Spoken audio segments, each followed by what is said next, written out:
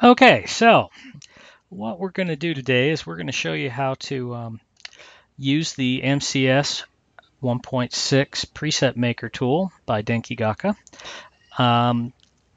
So the first thing we're going to need to do is go to the Asset Store. I'm already on this page, but if we type MCS, it'll come up and we'll see the male and female versions. Let's go ahead and start with the male. Now when you come into this, it'll probably say download if you haven't done it before, but if you've used these before, it'll just say import. I'm going to go ahead and import that. And after it decompresses the package, we want to click everything, so say import. And then it's going to ask us a cryptic message about upgrading. This is a new product, so we just need to say install, I'm ready. It'll go through and do this. Now this takes quite a bit of time, so I'm going to go ahead and fast forward to the point where this is done. Essentially what's going to happen in here is that we'll run a couple of install packages to install the core operating components for MCS and then install all the content for the mail package. You can see that now it's starting to go through all the assets for the mail. So we'll go ahead and skip ahead here. Okay, so now we're back and we're going to go ahead and type MCS again. And this time we're going to pick the female set.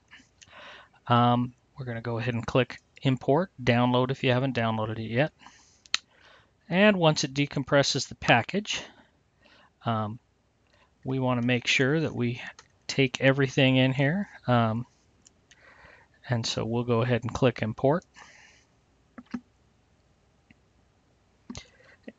And again, it'll come up with that warning.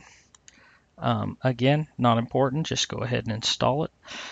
The truth is, since we've already installed it once, it tends to run anyway, and so it'll just go through and do its stuff. So we'll skip ahead again. So we're back. You'll see now that if you look in your Morph 3D thing, you have content, resources, scripts. Really the only thing that you're really concerned with is the content. You should have an M3D male and an M3D female along with their two clothing sets and their hair sets. Basically, that's all we need to do there. The next step is to actually import the MCS 1.6 Preset Maker tool. Sadly, I'm making this video before before the tool is out. So if you search for MCS Preset right now, you're not going to find much. Later, if you do MCS Preset, you should be able to find my product. For right now, though, I'm going to go ahead and import it with the custom package. Here, we'll just go ahead and import that package. There's not much to it. It's got 2 scenes and a few scripts, and you basically click import, and it will import. And now you have in your assets folder, you have an MCS preset folder, and in there you have the scripts folder that has the scripts that we use, and then the demo scene and the preset maker. So let's go ahead and open the preset maker scene. And as you'll see, you've got the male and female right on top of each other in the menu. We'll go ahead and run that. And basically, once you're in here, you can do anything you want. You have groups for body, head, size, expressions. So let's zoom in on the face and let's do afraid. Oh no, she's afraid. Oh no, she's very angry. Confused. She's mad. Okay, disgust. So whatever. Excitement. You can, whoops, I grabbed disgust again. Excitement. So you can do whatever you want in here. It actually has all of the visemes to be able to do speech. You can make her smile. Let's go ahead and give her a little bit of a smile. A little bit extra on the left side there. And then you can actually go and play with other things like body. Let's see, we'll go ahead and give her breast natural, so she doesn't look like she's been to the plastic surgeon. We'll go ahead and give her a little bit of fitness size, so she's more muscular. We can zoom out so we can see the body a little better. We could give her some height adjustment to make her shorter. We could make her a little bit heavier if we wanted. And basically then, if we gave this a name, we'll call it Heavy Natural. All right, and then we click Save Definition. You'll notice right here it tells you where this is being saved. Yours will probably be something like your name, app data local low, and then default company like it is there. If I click Save, that will actually go out and create a script. Let's go take a look real quick. App data local low, default company. The project I called it was 1CS test, and you end up with a script like this that will go through and basically it defines everything you need. It creates an initialization routine and then a toggle routine and a zero all blend shapes that'll go through and clear out all the blend shapes for this control. Basically, that's how it works. You also have multiple mode where you could actually say we wanted to save her in one, we'll reset everything, and we'll go and we'll make another one. We'll say 10-year-old kid, and we'll do a size thing. And I do this one because my kids like it. They think it looks cool. We'll make the big feet and the big hand and the big head. One thing I do when I do these bobbleheads, I found if you make the neck length a little longer, it makes it look more natural than when the head's sitting right on the shoulders. So now we have a bobblehead. You can rotate the model, whatever. And we could save that in here. If you click on apply, you can switch between the different presets you have set up. And then if you called this, I don't know, we'll call it Bob Test. And we click Save Definition.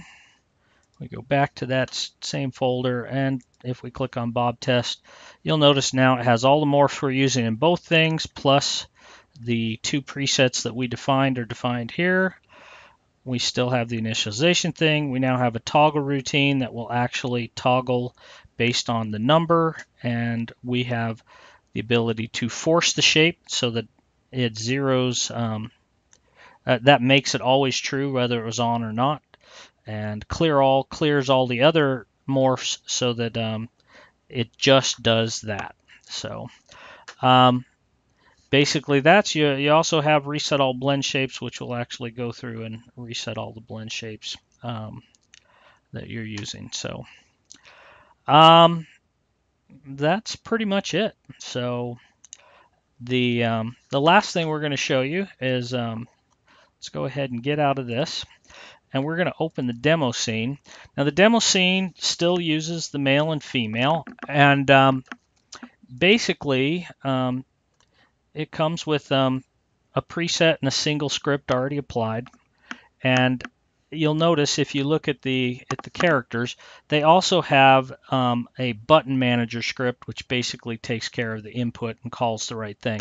That button manager script is a good place to look if you want to see how to use the other scripts in your project, because you would basically not modify the demo or the single or multi-script. You would actually have another script that would get a reference to it, and then would actually well, why don't we go look at the button manager script real quick.